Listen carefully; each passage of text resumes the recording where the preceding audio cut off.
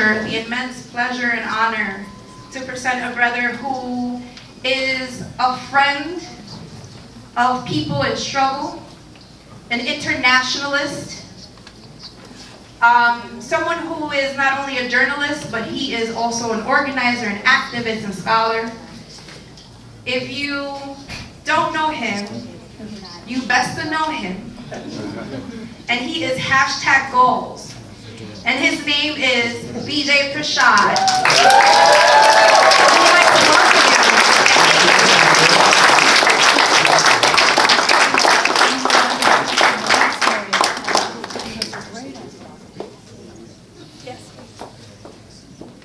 Good evening, friends. Good evening. Nice to see you. How many of you were at the Riverside Church last evening? Yes, a good number of you. That was an impressive gathering. In many ways, that was an evening of solidarity. After all, the president of Cuba spoke directly about the question of solidarity. He spoke of Cuba's history of solidarity, its history of solidarity in sending out people for the missions on health, on literacy, but also, very importantly, solidarity with the national liberation movements of Africa. He spoke of Cuba's role in Namibia, Cuba's role in Angola, and then he used a very powerful phrase.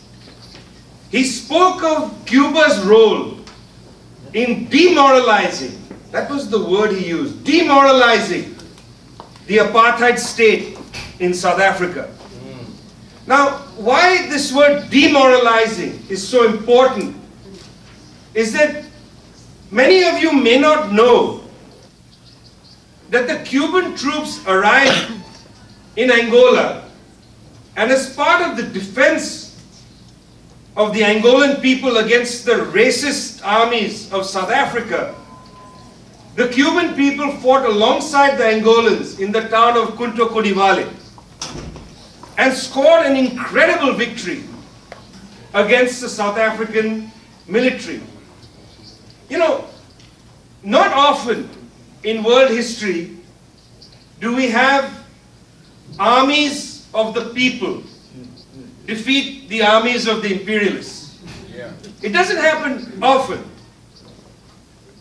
In the history of Asia, for instance, it has always been a mark of pride that the Japanese defeated the Russian Empire in 1905.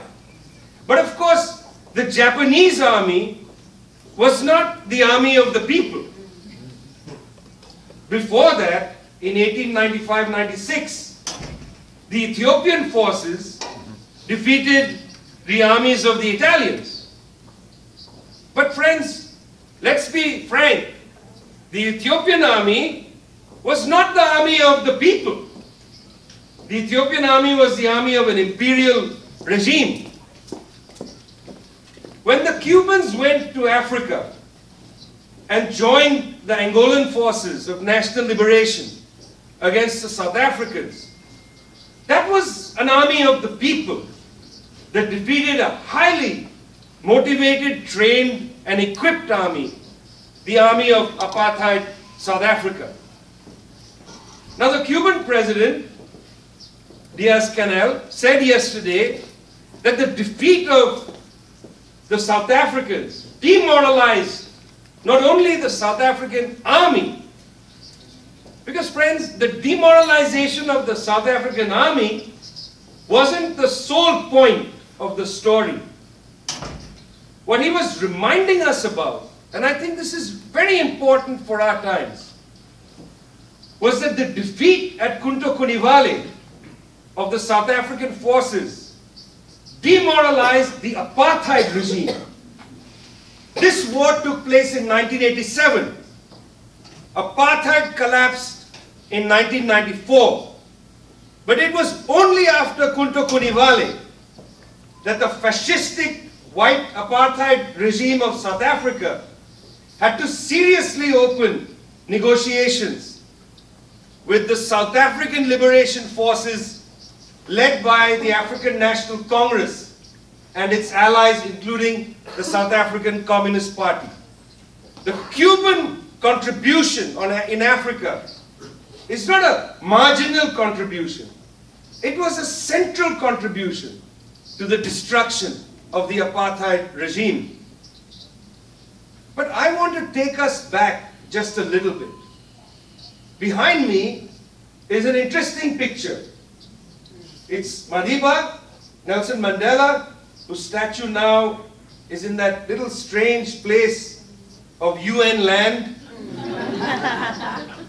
There's of course Comandante Chavez in the middle, and I'll say something about Chavez in a minute. And then there's Martin Luther King Jr. On solidarity, when we think of the phrase solidarity, we think of the slogan, I stand with South African people against the apartheid regime. I stand with the Cuban people against US imperialism, etc. I stand with. In that phrase, stand with, the two words are very important. The word stand and the word with. You can't stand by yourself. You can't stand up for something alone. You see, there is a tradition of bearing witness to atrocity, where an individual could stand up and say, I bear witness against atrocity. But typically, when we think of the word stand, we're talking about the context of a political action. When we stand with, it's in a context that we are standing. We stand with other people. The with is important.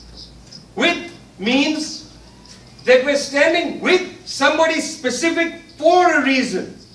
We're not just standing for nothing. We're not just standing for an abstract idea. We're standing for something concrete. So it's not only the context that we have to consider when we think of solidarity, standing. We don't want to stand alone. But we have to also think about who we're standing with, which begs the question of why we're standing with someone. It's important when we think of the American civil rights struggle to think about context. It didn't just happen at any time. This movement picked its steam up during the movement of decolonization in Africa, in Asia, and of course in parts of Latin America. It was the decolonization movement around the world that provides the context for the American civil rights movement. Right. In the United States, when they tell the story of the civil rights movement, they treat it as a peculiarly American story. A story about Americans trying to realize the destiny of American people. An injustice in the 19th century, perhaps in the 18th century, which is redeemed by Americans through an American struggle. It's an unfortunate suffocating of the civil rights story, which was always part of an international moment. If we just take the story of King, you have to remember that King was interested in India. He was interested in what had happened in India. He, after all, traveled to India in the 1950s and in Ebony magazine wrote a very moving story called My Visit to the Land of Gandhi. When he was in India, King visited in the city of Bombay the room where Gandhi used to stay. And in this room, which was now a museum, King wanted to spend the night. The people who controlled the museum said, nobody can stay here at night. It's not possible. You can visit and then you have to leave. King said, no, I would like to spend the night here. They said, there's no proper bed and you're an American. And Americans can't sleep on the floor. And you might be a civil rights leader, but you are really an American. There's no proper toilet here, and you won't manage. You better go back to the five-star hotel. But King said, I want to be here. And he spent the night in this museum room in order to feel the spirit of Gandhi. But actually, I don't think he wanted just to feel the spirit of Gandhi. Because this is the 1950s. It's in this period, in the 1950s, that all these states are winning their independence. India, of course, was independent in 1947. But 10 years later, just when King is in India, Ghana wins its independence. You know, monumental episode in the history of national liberation on the African continent. Right. In 1959, Cuba has its revolution. Yeah. And that Cuban revolution will look immediately to the United States and make its link to the civil rights struggle. And I don't merely mean that when Fidel Castro comes to the United Nations in 1960, I don't merely mean that when Castro comes here, the US government makes it impossible for him to find a hotel room. And so Malcolm X invites him to the Lenox Hotel in Harlem. I don't merely mean that. I mean that inside Cuba, there's an entire cultural project of solidarity with the American civil rights struggle. And it was through its solidarity materials that people around the world were able to experience the American civil rights struggle. I mean, it is important to recognize that it's not just that China's communist leadership allowed Robert Williams, the civil rights leader from North Carolina, the NAACP, not that they just allowed him to come and live in China, but the Chinese government made very specific and real contributions to the civil rights struggle by promoting events inside the United States around the world, and thereby embarrassing the US government, putting pressure on the US government. If you go back and read State Department cables, which are publicly available, you'll see that every time something happened with Bull Connor in Birmingham and so on, it was on the front page of the Soviet newspaper Pravda. And the American State Department was very sensitive to the way in which the Soviets, the Chinese, the Cubans, and others in the non-aligned movement were able to utilize the brutality inside the United States to show what advanced capitalism really was. Right.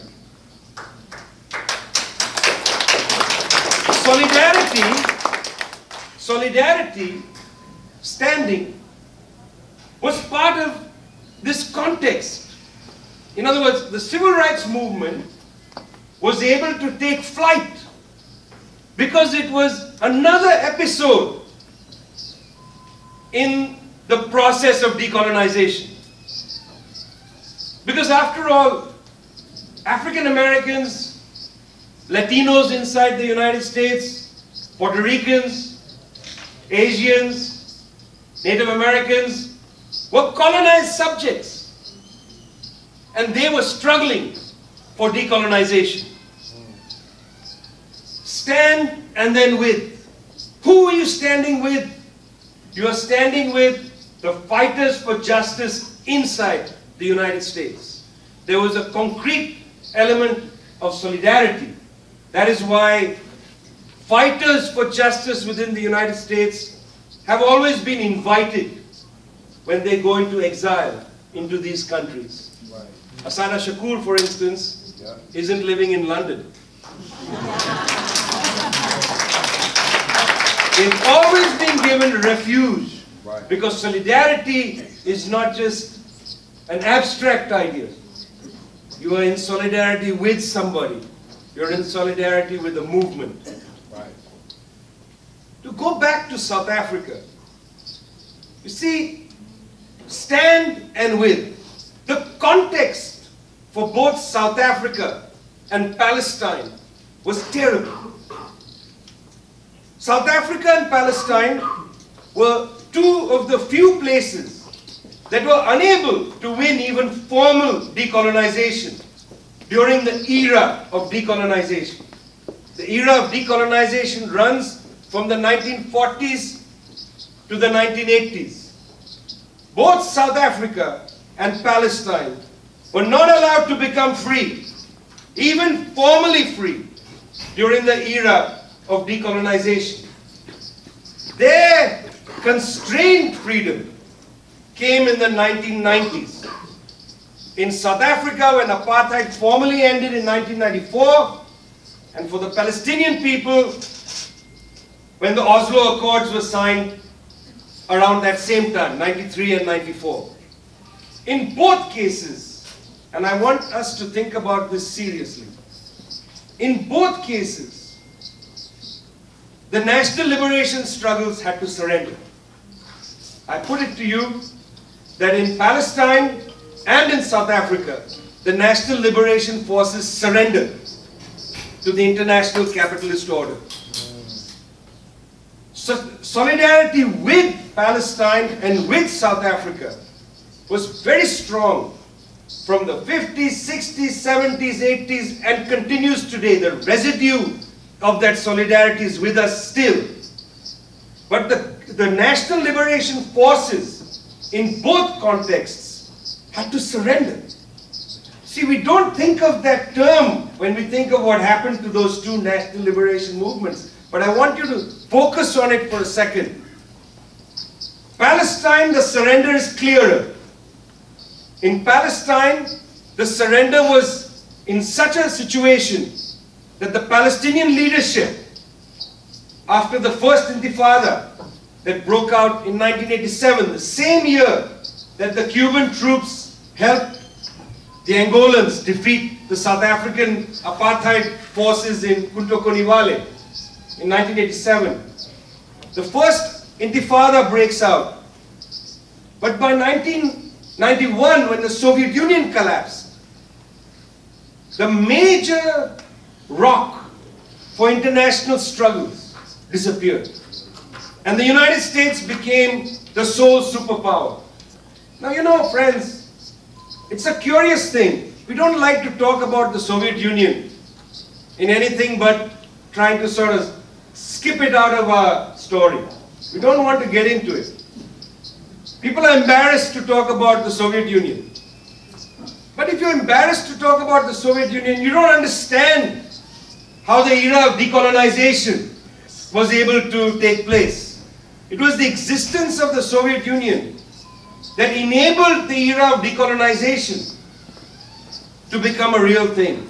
The surrender in Palestine took place in the context where the United States was the sole superpower and basically forced the Palestinian leadership, itself exhausted in its struggles, to come to Oslo and then to Ohio and sign the surrender document, which was the Oslo Accord. At the same time, the South African National Liberation Forces entered into a dialogue with the apartheid regime. Nelson Mandela was brought out of Robben Island, and they signed a surrender document, a mediated settlement in which the new South African government was not going to touch the monopoly capital wealth of the white apartheid elite. That was a surrender in 1994. The context of South Africa should never be forgotten, which is why if we are disappointed today by things we see in South Africa, It's not because the national liberation movement was not itself a coherent force to struggle to transform the world. It's not because of that. It's because of the surrender that the national liberation movement accepted in 1994 and didn't touch white monopoly capitalism in South Africa. Which is why, for instance, the issue of land in South Africa is back on the table. It is why such a small number of white monopoly capitalists control most of the wealth in South Africa. The context changes yet again in the third phase. As I said, we'll come to Chavez in a minute. I'm coming to Chavez now. Comrade, since you have arrived now, I'm going to talk about Chavez. It's a curious moment for me to talk about Chavez just as you arrived. That means the Comandante is giving messages somehow in the universe.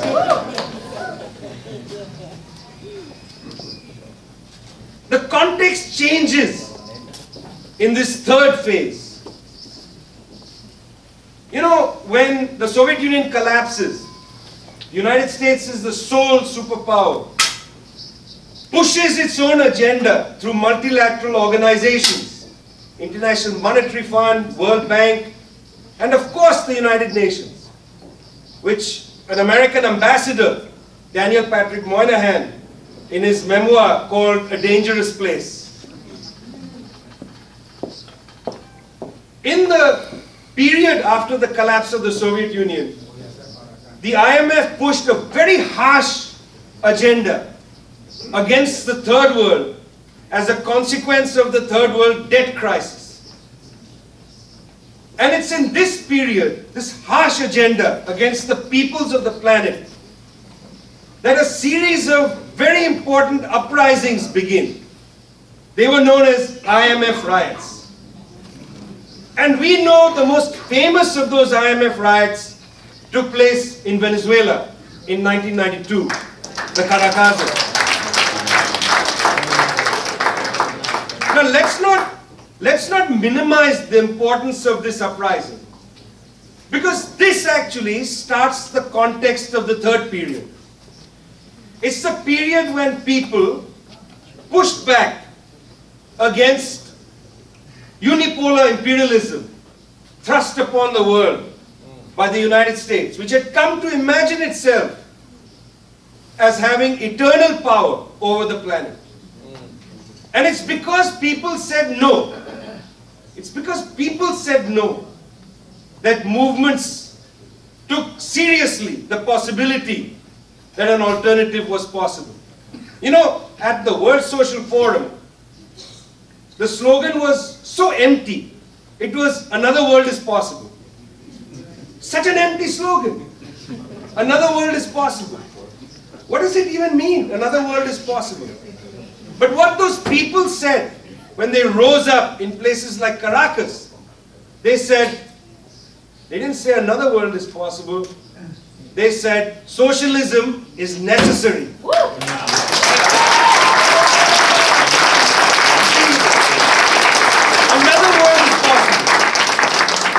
Another world is possible is a slogan without a content. It has no content. It doesn't say anything. Yes, another world is possible. Fascism is possible. It doesn't say anything. Trump is possible. Trumpism is possible. Even worse. But what the people were saying is socialism is necessary. And it's that that produces Chavez. See, Chavez is the embodiment of that struggle. See, we don't in our movement believe that people are like gods. We don't believe that. We believe that people make history. But people also make their leaders. People conjure up their leaders from amongst themselves And the leader then is the mirror of popular aspiration. That is what we need to understand to put flesh to the bone of Chavez. But of course, immediately the attack comes. The attempted coup in 2002 against the government of Chavez. And then Chavez does something unforgivable. You see, it's one thing to try and make socialism in one country. But Chavez tries to take the region with him. He has with him his comrade Evo Morales. Yeah. By the way,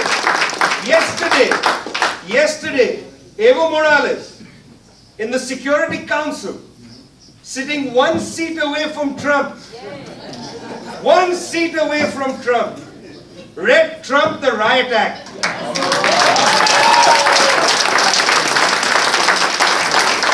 Yesterday, Evo Morales told Trump about US imperialism.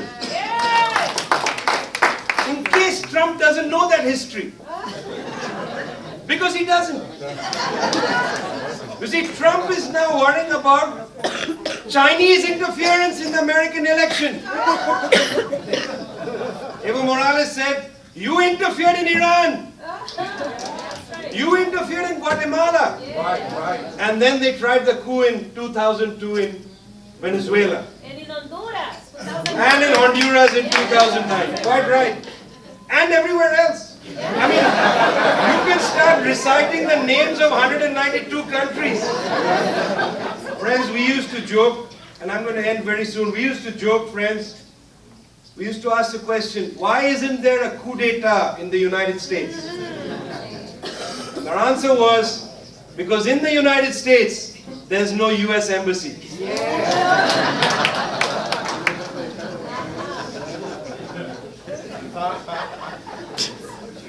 The attack on Venezuela was harsh and remains harsh. And the attack is harsh, friends, because it is threatening to imperialism to put on the table the concrete possibility of socialism. It is threatening to put on the table the concrete possibility that the Latin American hemisphere will exit from imperialism. It is threatening that the idea of socialism will then catch on among people who have previously been involved in IMF riots, who continue to be involved in IMF riots, and are fed up with the possibility that this is going to continue forever. Because, friends, because what capitalism gives us is life without a future. Capitalism tells you the misery you have today is going to last forever. Capitalism doesn't have the future tense. It has the past tense and the present tense. Human beings don't want to live in the present tense. Human beings want to live in the future tense. And the future tense, friends, is socialism. See you in the future.